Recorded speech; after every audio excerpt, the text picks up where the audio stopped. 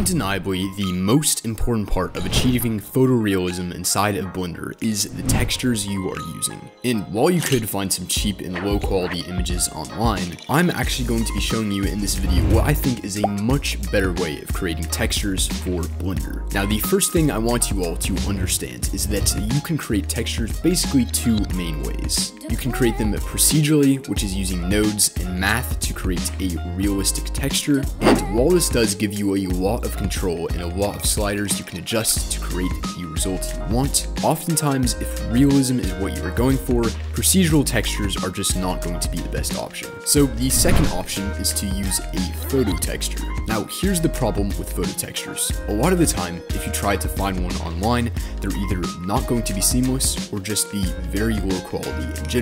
Plus, because it's a photo texture, you're obviously not going to be able to change it at all.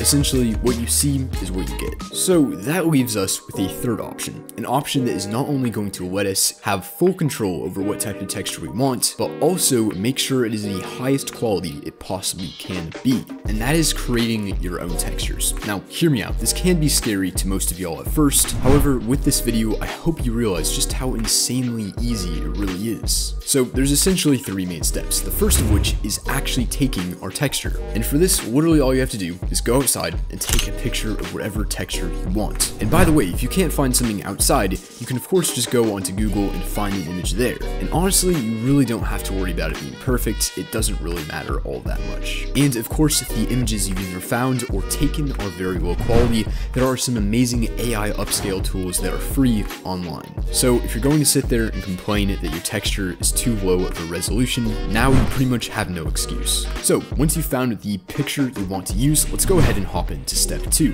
which is extracting the texture from the image. And while one of my most popular videos is already about this, and I'd love to redirect you to go watch that video and hopefully even capitalize off of some of the watch time from that, I actually think there's a better way to do it now, which is a website called SandRipper. It's a free website, I'll link it in the description, and really all you have to do is upload the image and click the 4 corners of the texture you want to extract. And once that's done, you can download it out as a PNG completely for free. And now here comes part 3, where I'm going to show you how to turn the texture we've just created into a full PBR material. And the reason this is so useful is not only to use in your own scenes, but once you've created a full PBR material map, you can even go out there and sell it and make a couple of dollars off of it. And for this, we're going to go to the website called withpoly.com. And from here, I'm going to go ahead and create a new texture. Next, I'm going to select upload an image and select the image we've just created. Then we're going to go ahead and click this button to